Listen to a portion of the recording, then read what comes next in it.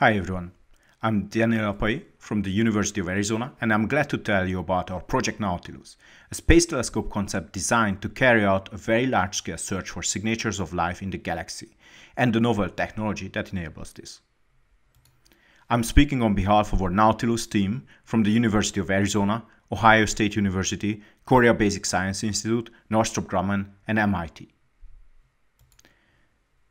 Between 2009 and 2018, NASA's Kepler Space Telescope observed hundreds of thousands of stars looking for events when planets pass in front of their host stars. During these planetary transit events, small parts of the stellar disks are occulted by the planets, making the stars appear a tiny bit dimmer for up to a few hours. With this technique, Kepler has discovered over 4,000 extrasolar planets, planets that orbit stars other than the Sun. Based on the number of discoveries, we now know that most stars in the galaxy likely harbor planets and, excitingly, that planets similar in size to Earth should be very common. These discoveries elevated the importance of questions that humanity has pondered about for millennia. Are we alone among the stars? Is life common in the universe? Among NASA's highest-level strategic goals today are the search for life in the universe and the understanding of the diversity of Earth-sized planets. Studies show that the presence of life may be possible to deduce from spectral signatures indicating the presence of certain gases in the planetary atmospheres. For example, for Earth, the presence of molecular oxygen is a good indicator for the probable presence of life, a so-called biosignature. Current telescopes, however, are not powerful enough to probe exoplanet atmospheres for biosignatures. The upcoming James Webb Space Telescope, NASA's largest mission in the works, is not designed to search for biosignatures. In the best case, it may be able to probe a couple of planets for some relevant gases. The Astro 2020 Decadal Survey, that will advise NASA on major next-generation space missions and science goals, is currently considering an ambitious flagship mission concept, LUVOIR. LUVOIR builds on the James Webb technology, but would have a primary mirror with 16-meter diameter instead of Webb's 6.5-meter, giving LUVOIR a much larger light-collecting power. LUVOIR is designed in large part to spatially separate the light of extrasolar planets from their bright host stars. LUVOIR is expected to be able to search for signatures of life in 30 to 60 planets that may be broadly Earth-like. It is also likely to cost well over $10 billion. But are 30 to 60 planets enough to understand systems as complex as Earth? What if we need more planets? What if we need 1,000 exo-Earths to understand these worlds and to identify alien ecosystems? In 2016, our team began work on a space telescope concept that is capable of studying 1,000 exo-Earths. To achieve this goal, we needed to reinvent key components of space telescopes and rethink the prevailing paradigm. Our concept, the Nautilus Space Observatory, provides an order of magnitude greater light collecting area than even the LUVOIR concept. With nearly 2,000 square meters of light collecting area, Nautilus can use planetary transits to study light filters through the planetary atmospheres to search for signatures of life in 1,000 worlds. To reach this collecting area, a telescope with an effective diameter of 50 meters must be built.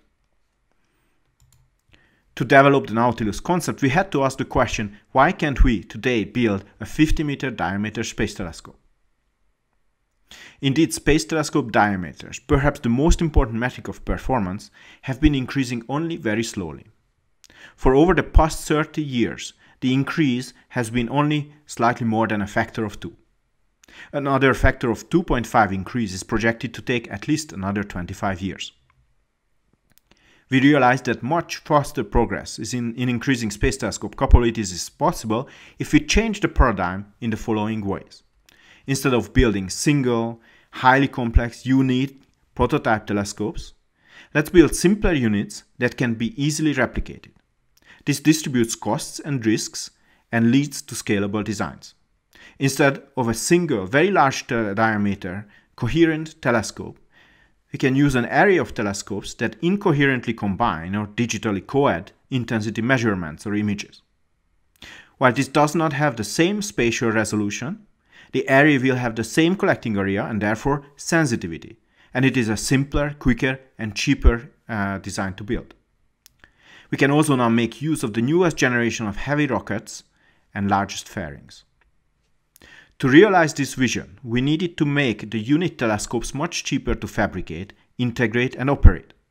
Cost analysis identified the primary mirror and its supporting structures and the science requirements they drive as a major cost component. So we embarked on building a space telescope without a primary mirror. The idea that replacing primary mirrors opens a gateway to simpler but much more sensitive telescopes is not new. Over the past 2 decades, 2 projects, the Lawrence Livermore National Laboratory-led eyeglass and the Ball Aerospace DARPA project MOIRE, have explored and demonstrated the potential of ultralight diffractive lenses to replace reflective primary mirrors. In spite of the successful tests, these designs suffered from high chromatic aberrations and very long focal lengths that made the concepts impractical to implement.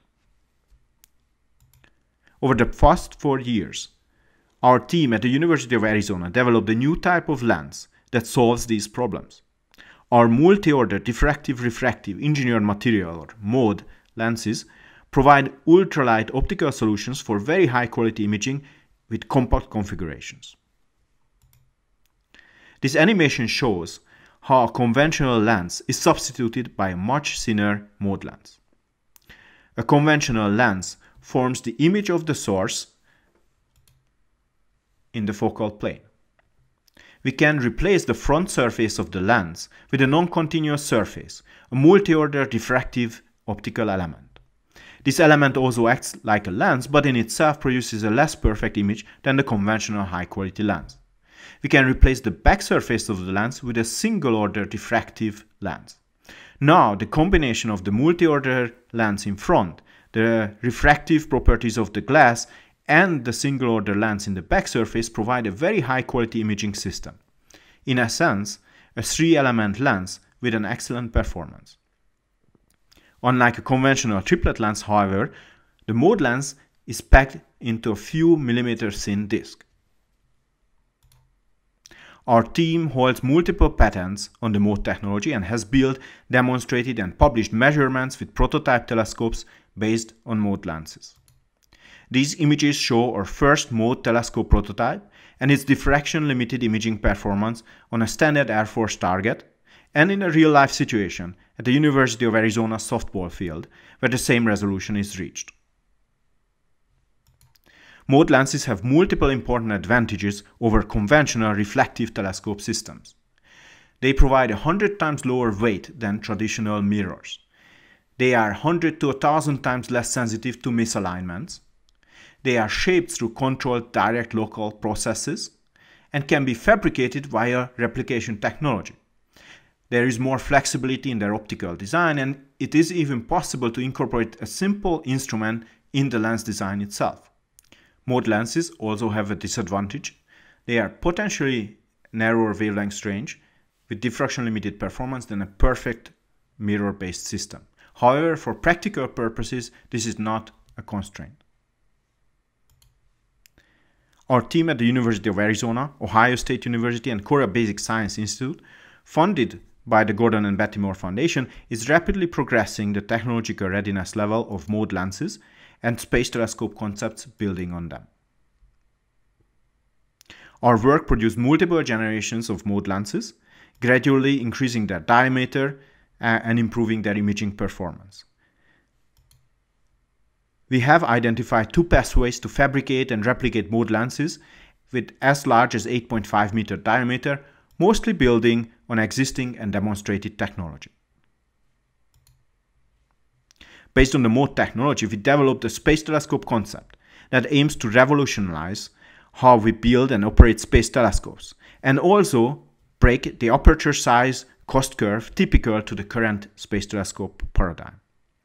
The goal of the concept is to enable the ambitious search for life in a very large sample of potential Earth analogs, the search that requires a vast light collecting area. The Nautilus Space Observatory, consists of about 35 identical unit telescopes, each of which contains an 8.5 meter diameter mode lens and have no primary mirrors. The unit telescopes are designed to be simple and robust, with their costs and risk management benefiting from the replication that underpins the units. Each unit telescope is launched in a compact configuration and once in orbit uses a simple, robust deployment method to deploy the 8.5 meter diameter mode lens. We currently envision an inflatable spacecraft deployment mechanism, although other solutions are also available. Launch in a compact configuration is important because our goal is to launch not one, but many Nautilus units in a single launch vehicle. The SpaceX Starship's cargo fairing could launch as many as 15 units. A taller version of the fairing could likely launch up to 25 units. The NASA SLS B2 system could launch comparable number of units. With only 2-3 launches, an array with a light collecting area equivalent to that of a 50-meter telescope can be established.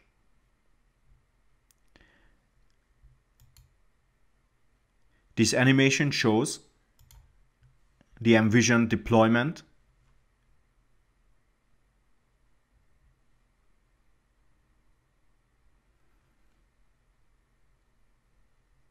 Individual Nautilus units are released from the fairing. They jettison their launch container and deploy.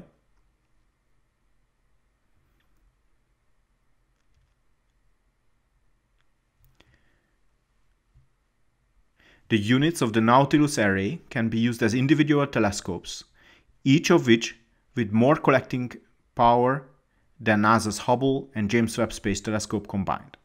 But when all units observe the same target, signals from their detectors can be co-added, and they will be orders of magnitude more sensitive than any telescope in space. The unit telescopes are not formation flying. The array is resilient. The loss of any single unit would not affect significantly the overall performance.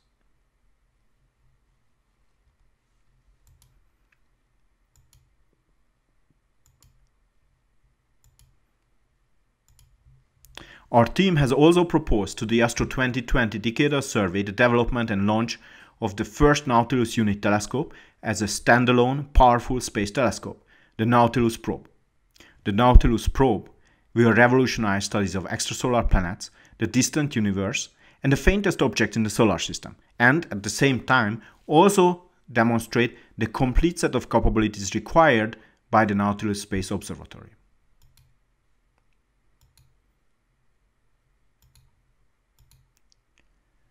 So in summary, the robust search for life requires rethinking the paradigm for space telescopes.